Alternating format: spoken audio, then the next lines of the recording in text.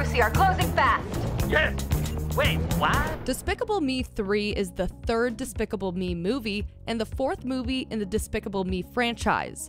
It is also the second highest grossing movie in the franchise, but it looks like it's going to be bumped down because Minions: The Rise of Gru is probably going to become one of the highest grossing movies in the franchise.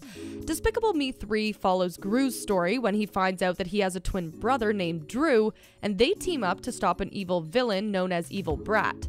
But hey, I'm sure you guys know all about this movie, so I'm not going to waste time explaining it. But what I'm sure you guys don't know is that there are some secrets that were sneakily hidden into the movie.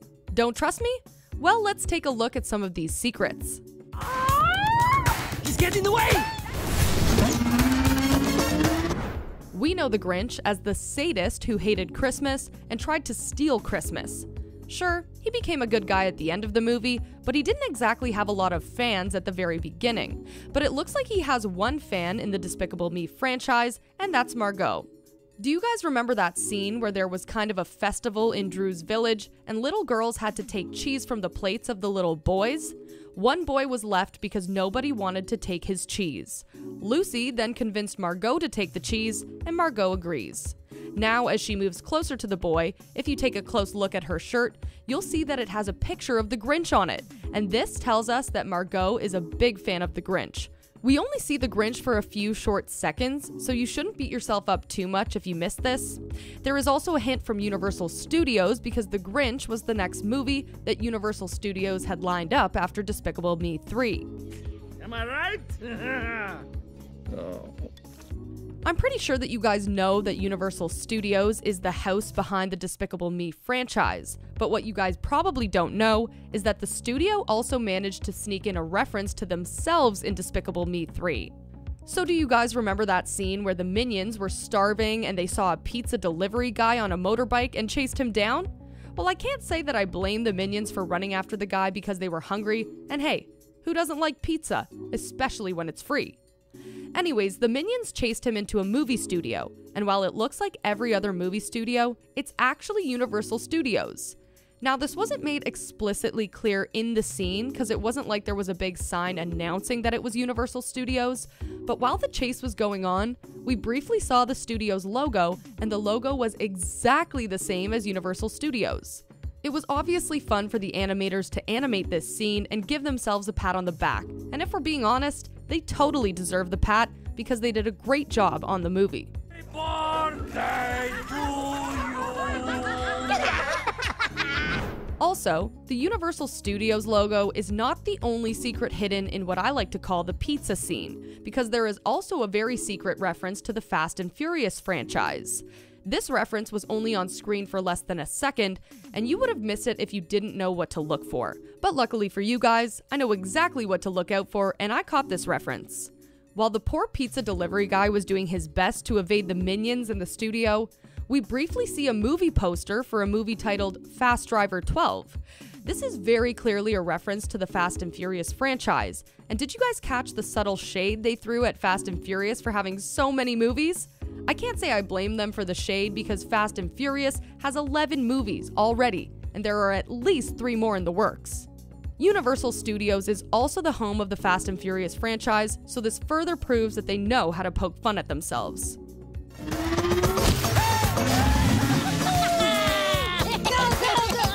The pizza scene is filled with so many Easter eggs that it's almost impossible to catch them all. One thing about Despicable Me 3 is that it's filled with references to other movies by Universal Studios, and I think that's pretty cool. There's something that the fans just love about seeing their favorite older movies in their new movie, and Despicable Me 3 manages to hit on this note. Anyways, back to the pizza scene. The Minions chased the pizza delivery guy into the studio, and they somehow ended up on stage to audition for a talent show. Do you guys know which Universal movie is about animals auditioning at a talent show? Yep, you got it right. Sing. Even better, the talent show is actually titled Sing, and we know this because we briefly see a poster for the show just before the Minions run into the show and start singing. Well, at least we know that if the Minions ever decide to give up on their lifestyle of crime, they could probably be the next big thing in Hollywood.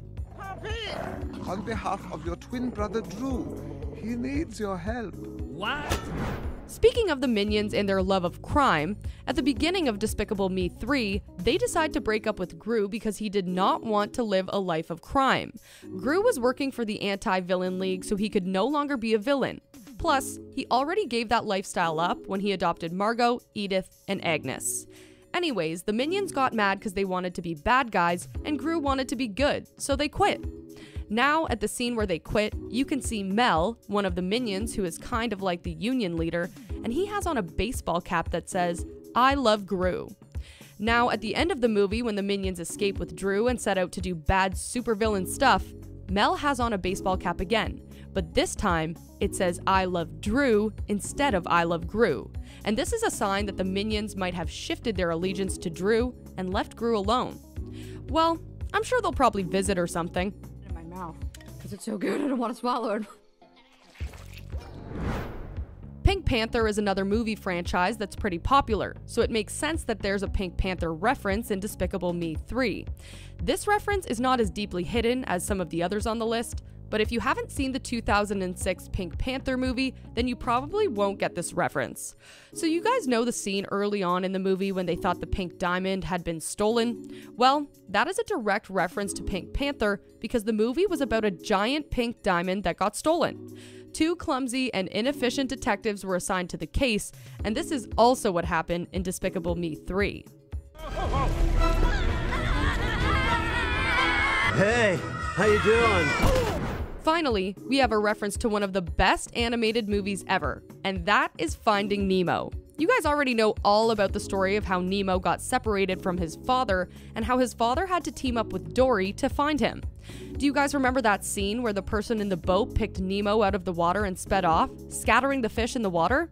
Well, in the first scenes in Despicable Me 3, where Gru, Lucy, and the Minions were in pursuit of Evil Bratt, there's a very similar scene where they jump out of the water and cause the fish in the water to scatter.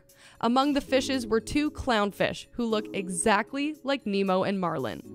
So that's some of the hidden secrets that were in Despicable Me 3. It's kind of interesting how many Easter eggs are hidden in these movies, and many times we're too focused on the larger picture that we don't notice these tiny details that make the movie 10 times better. So tell me guys, which one of these hidden secrets did you know before watching these videos? What ones did you find most interesting? Also, did I leave any of them out? Let me know what you think in the comments because I love hearing back from you guys. Anyways, we both know that you love this video, so go ahead and give it a thumbs up. Also, remember to subscribe and turn on notifications so you never miss awesome videos like this.